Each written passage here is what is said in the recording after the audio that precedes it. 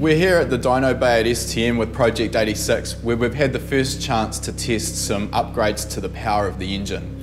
Now, we did this in a few stages. First of all, we used the Speedtech tuning package to see how much more power we could get out of the car while the engine was still completely standard before we changed the exhaust and extractors.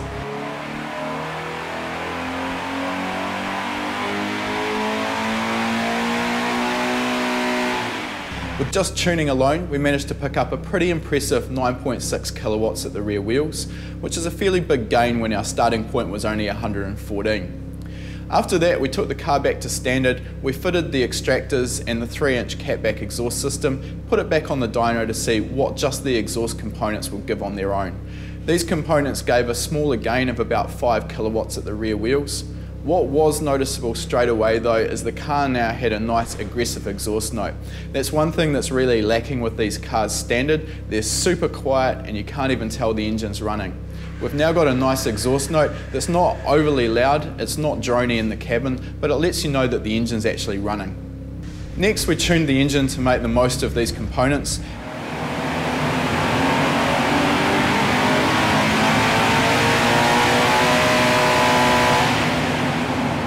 We picked up a total gain of 14 kilowatts at the rear wheels.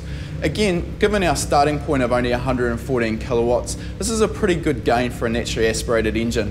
One of the really exciting features of the Speedtech tuning package is the race ROM features.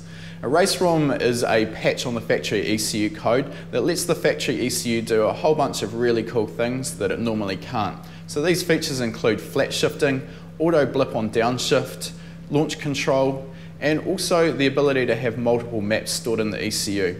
This lets you tune the car for different fuels or different conditions, and these features are all included at no extra charge in the Speedtech package. Our final figure was 128.2 kilowatts at the wheels, 14 kilowatts up from where we started. We're really impressed with that result. It's a naturally aspirated engine, only 2 litres in displacement, and we weren't expecting miracles. 14 kilowatts though is a gain you're really going to feel on the road, and now we've got a nice sporty exhaust note to go along with it. Add into that the race ROM features, which are really cool to play with, and we've got a package that's really going to work well. We can't wait to see how it performs at the track. We've been testing out the new Dyno NTO1 track tyres. So these are a semi-slick compound. For me, it's the first time I've driven on a semi-slick, and I could not believe the difference.